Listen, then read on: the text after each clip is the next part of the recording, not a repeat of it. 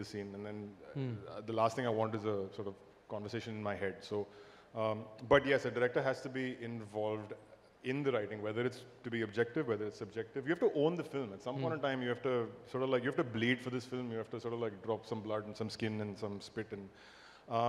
And you only do that if you're very, very invested in the film. And that investment only comes when you're a part of the actual creative process, which is the writing process. Correct. So whether you're a helicopter or whether you're the actual driver of the car or whatever, but there needs to be some skin in the game in the writing process. And I think, and it's very fluid. I don't think there's any rules to that.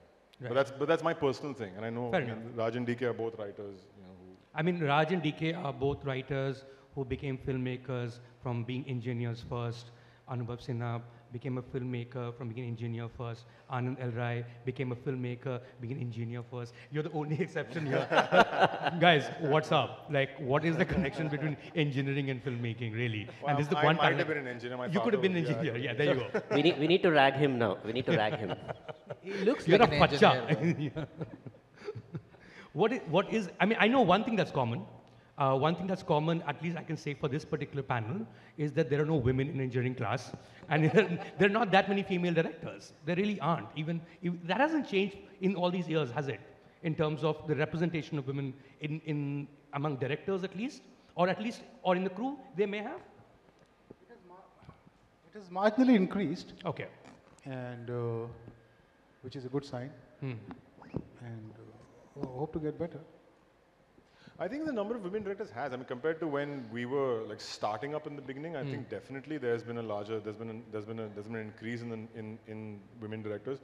I've also, in my experience, from my first film to the last thing I've made, the number of HODs on my crew who are actually female have grown pretty exponentially. In the beginning, so Jubilee or even the last film I've done, Control. My production designer, my editor, costume designer, my first AD, all women, and it's not a quota thing. It's just like because. But I'm just wondering. Also, it doesn't even need to be just female. I mean, it could be any gender. It could be caste. It could be religion. When you are recruiting, is that something that you have in mind? That diversity in your crew, is that something that you even think of? Or making a film is hard enough. That's not the area. That's not your top concern or your concern at all, because it's hard enough to put this up on the screen. I do actually, but I cannot explain how I formulate it. But I make You're conscious of it. Very conscious effort, instructions to the people recruiting their teams. So yeah, there is an interesting representation of everyone, but it's not very neat to elaborate how. Right. Answer? No, for me, it is never. I love my industry for one reason, that it never comes to your mind. Caste, gender, anything. It's purely talent and how much HOD or a technician can give to your film. That's important more than the gender and the caste. Oh, yeah. No, I mean, speaking of diversity, I think the way I understand the question is, do we look for diversity or do you let it naturally happen, right? See, I think for us at least, when we write characters, when we write our stories, we actually look for diversity in it, right? We want to create strong female characters, or if depending on the story itself, have diversity in the kind of regions represented as well, not just in the gender. So we look for diversity when we write. That automatically leads to diversity in casting. Beyond that, I think when you go to hire the technical crew, I think most of us, we tend to pick the people that suits the project best.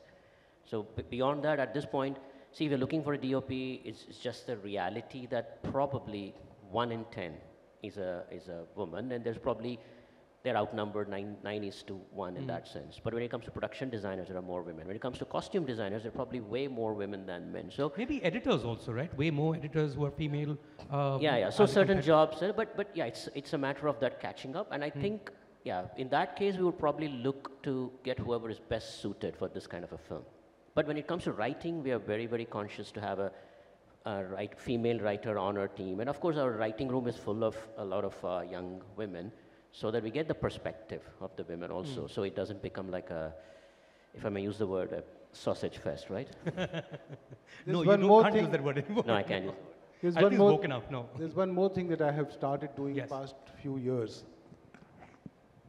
You know, when we wrote scripts earlier, all your important characters would be upper caste. Hmm. Your heroes would be upper caste. Your character actors would be upper caste. So now sometimes it is inconsequential which caste they come from. Hmm. But You just give it a last name. but I make sure that it is, so just a surname which may be said thrice in the film or maybe 5 times in the film. But I tell all my co-writers or writers to be mindful of that. I mean, since we're talking about how things used to be back in the day, all of you have been in films for longer than at least 20 years, right? And I'm just wondering if you decided to become directors now, how different would that world have been? Would you have started out the same way? Vikram, I guess you could have. You would have still been Sanjay Leela Bhansali, still making the same kind of movies, so you could have been part of it. I think what's changed though is, all of us, I think, got our break by making an indie movie.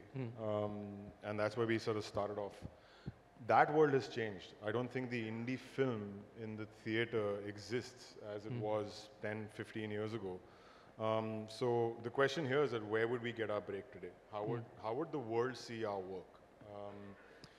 In the series world, would it be a situation where you've gone and created something? Are you a director for episodic content? If you do make a film, where does that film get seen? Where does it get, or do you then sort of assist someone and then end up becoming a bit of a shadow of them, of that same person?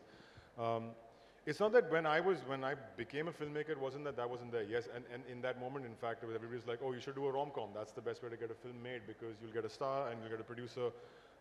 You stick to your guns because there was still an option to say in the turn by 2010 that, okay, there's theaters out there that are willing to take a movie like, or a UTV is willing to distribute an Udaan to be able to sort of like take it to the movies. And that's the same case for me, for anyone here, for Anurag, for Dibakar, for, you know. But I'm just wondering today, and this is the question, it's not even, I just feel today that opportunity, you have to say, okay, who are the new directors that I've seen today that are exciting? That number has come down tremendously. The exciting directors are not, their films are not being seen. So whether it's a Karan Gaur who's made Fairy Folk, or whether it's a Natesh Hegde who's made Pedro, they're phenomenal directors, but their work's not being seen. So how does one, so either you're like Raj and DK who are producing something for a director to go out there and sort of like do that, or I do a series where then a certain amount of directors come and work with you. But where else would you end up seeing that? So I think that's the difference for me from 15 years ago to right now, is opportunity. Right. Anand sir, I mean, you started with television, if I'm not mistaken, and if you were starting out in 2024, where would you? No, Mayank, I don't think anything would have changed. Maybe being a student of cinema, you understand the present generation or the present audience. I remember when I saw Udaan then, it was mind-blowing. I attended his success party also. And today also, if somebody comes and makes something like Udaan, I think it will work. I'll see it on a OTT platform. Yeah. It's you get your appreciation. The point is that we were talking about the directors. Yes. My thing is that talent will never go unnoticed. That's what I feel. Sure. You know. So for me, it is. This is more for the young people I saw in the audience, and we sort of know your journey. If you were to take that same call right now, as they would be, where would they start from? So like. Udaan was which? Udaan was 2010, if I'm not mistaken. 2010. And 2018 there was Newton. Right. Again a very gutsy film, and it did its business. So my point is not about coming to theaters or coming on OTT. I'm talking about the talent. I think that's very important to nurture what he said, giving chance to new directors and the talent. So, Anubhav, would you agree? No. I think if I don't know can't speak about the rest of them, but I think if people from that generation that we come from, if they started today, they will be more pliable directors. More pliable directors. Because when we started, So I was remembering my first film, Tumbin.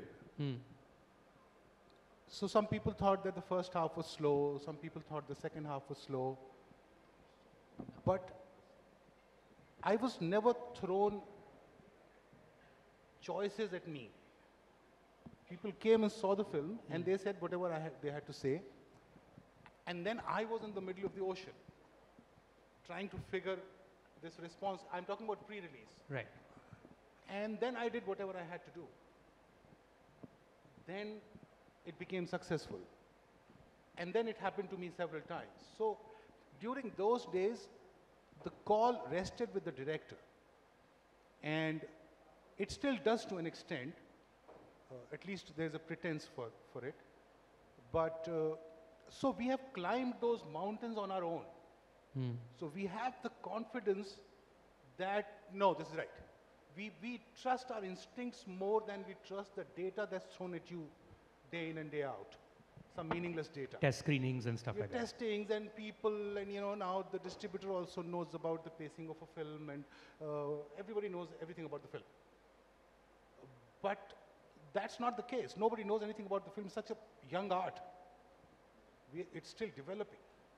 And I think the flight of the director is terribly curtailed today. And it is like the American... Today as against in the past, you're saying? Yes, yes. This is the worst time to be a director. Yeah, well, than of course. When we worked with those independent producers, they would have this gut feeling about you. It is like the House of Medici or... yeah, they say, Anubhav,